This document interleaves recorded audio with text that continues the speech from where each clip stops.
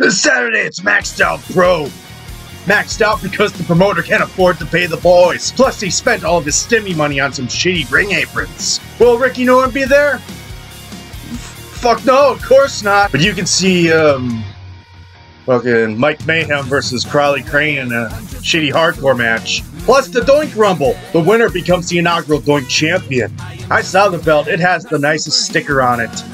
It's a family-friendly show, except for the fact that the promoter booked Eddie Hart live at whatever at Grandpa Bob's Shit Shack in Fuhkaroo, Minnesconsin, bringing wrestling back to its roots.